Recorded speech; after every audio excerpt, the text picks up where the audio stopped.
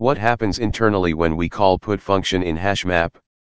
When we call the get function of HashMap, what will happen internally? Before dive into the topic, we should know about the HashMap. What is HashMap in Java? HashMap is a key-value pair data structure. HashMap internally maintains a table which contains keys and values. When we call put function with new key-value pair, map checks whether the given key is exist or not. If it's not exist, it inserts into the new position. If the key is already exist, it updates existing value. Let's see the internal operation elaborately. HashMap stores each key pair value in the node object form.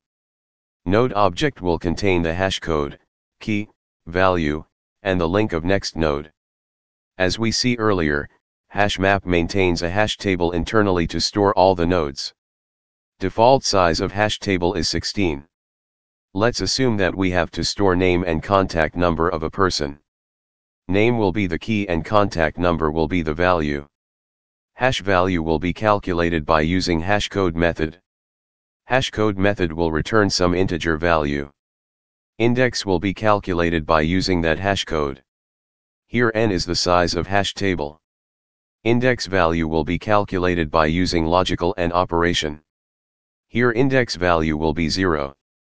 So node object will be stored at index 0. Node object will contain hashcode value, key, value and next node link. There is no next node here. So next node link is null. Next we are going to insert another data into HashMap. Hashcode value will be calculated for given key. Index will be calculated from hash value using logical AND operation.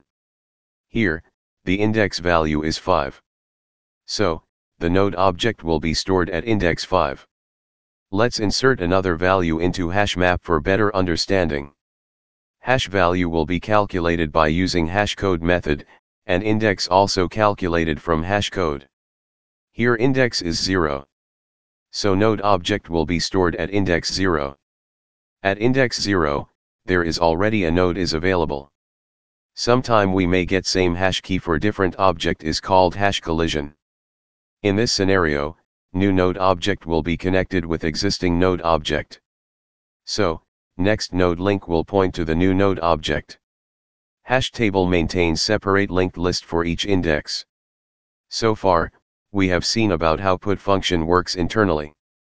Let's see what happens when we call get function in HashMap. Hashcode will be calculated for given key, and index will be calculated from hashcode. Here the index value is 5. So get the node from index 5 and checks hash value of that node with current key's hash value using equals method. If both are same, next checks node's key value with given key value. If both are same, just returns the node's value.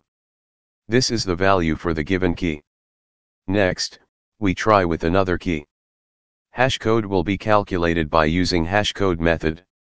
Index will be calculated from that hashcode. Here index is 0. So, get the first node from 0 index and checks its hash value. Here hash values are not match. So it checks with next node's hash value. Here both hash values are same. So it checks with its key, both keys are same. So it returns its value. This is how hash collision has been handled internally. In Java 8, they have improved hash table storage slightly. They replaced linked list with balanced tree. Each index will store balanced tree instead of linked list.